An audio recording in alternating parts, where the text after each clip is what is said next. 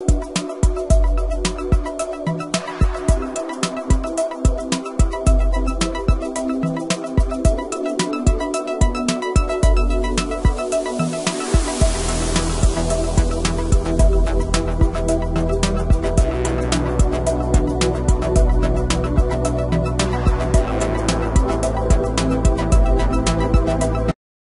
grooved surface of the tire is called tread.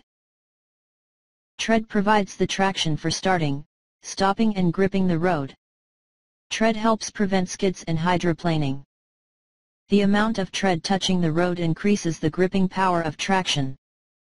Tire size also affects the amount of tread and traction on the road. The portion of the tire's tread that touches the road surface is called contact patch, or footprint. These small footprints are all you have for traction on the road surface. When tires roll over the surface of the road, they create traction. Traction makes your vehicle grip the road so you can control speed and direction. Traction is the amount of grip between the tire tread and the road surface. The traction of the tires on the roadway pushes your vehicle forward. Traction between the tires and road will slow your vehicle, and also enables your vehicle to turn left or right when the front wheels turn. Traction between the tires and the road does not remain constant.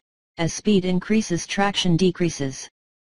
With decreased traction, the possibility of skidding or sliding increases. Tire traction force, or tractive force, is the force used to generate motion between a car and the road. Contact point of rolling tire is instantaneously at rest with respect to roadway. Rolling wheels have much more traction than locked wheels.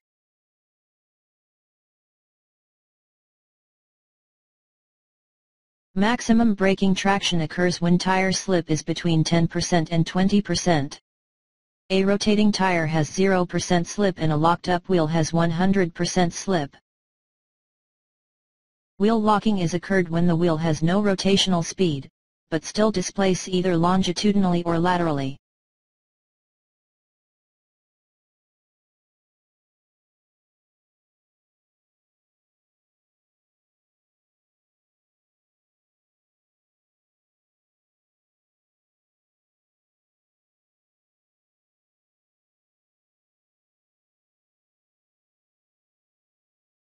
Contact point of locked tire is skiing on road at full velocity of the vehicle.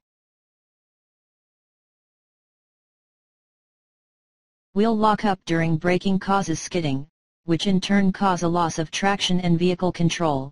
This reduces the steering ability to change direction, so the car slides out of control. The consequences of wheels locking are longer stopping distance, no lateral guidance, abnormal tire wear, and increased risk of accident.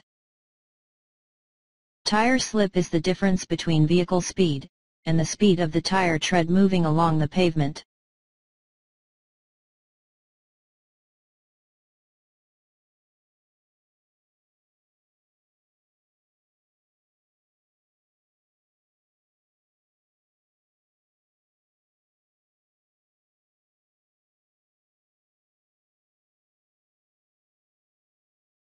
Slip rate of 50% means the wheel is rolling 50% slower than freely rolling tire.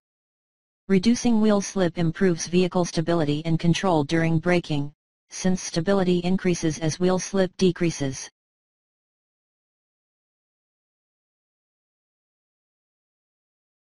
Without ABS, when brakes are applied with enough force to lock the wheels, the vehicle slides uncontrollably because there is no traction between the tires and the road surface.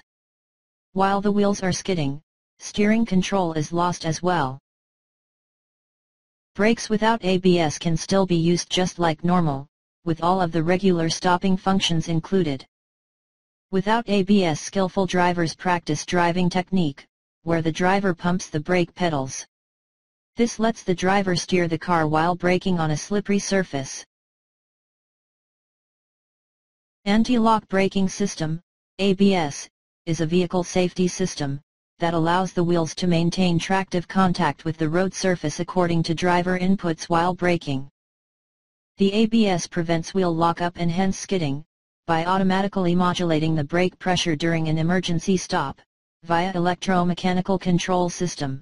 The anti-lock braking systems prevent the wheels from locking up, avoid uncontrolled skidding, enable safe braking, maintain steerability, and decrease stopping distance. The ABS unit is combined with the conventional braking system and located between the master cylinder and the wheel brakes.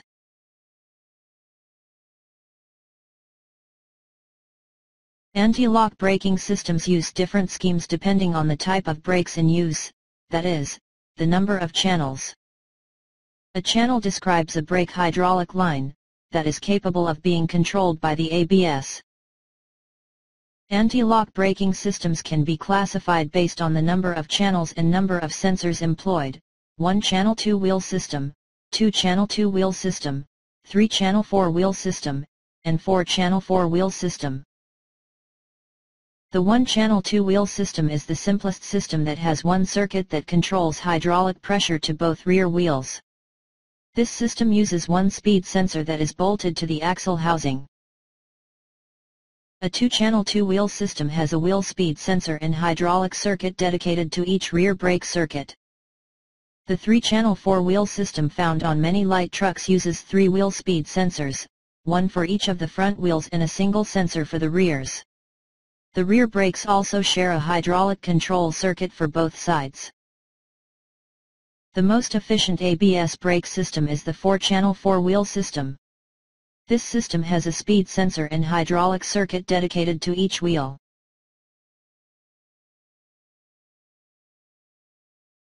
Anti-lock braking systems can be classified based on the components assembled to integral ABS system and non-integral ABS system. Integral ABS unit combines the function of the master cylinder, brake booster, and anti-lock braking system in one assembly.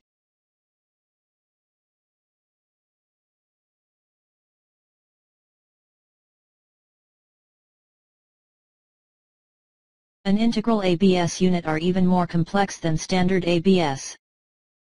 Integral ABS units do not use an external boost source, instead relying on an internal electric pump and accumulator to generate and store hydraulic pressure. The consequences of wheels locking are longer stopping distance, no lateral guidance, abnormal tire wear, and increased risk of accident. Non-integral ABS units are also known as add-on ABS units, and are the most common type of ABS system because of their lower cost and simplicity. In non-integral ABS system, the power booster, master cylinder, and hydraulic modulator are all separate units. This can be a plus when a component is faulty, only the component in question must be replaced. Basic components that are common to all anti-lock brake systems include wheel speed sensors, ABS electronic control unit, ABS hydraulic modulator, and ABS warning lamp.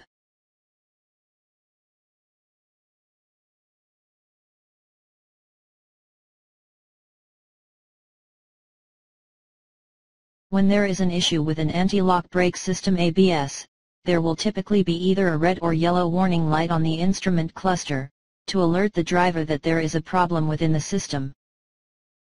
There are several problems that can cause the warning light to come on, such as abnormal signals from wheel sensors, defective control unit, or a blown fuse.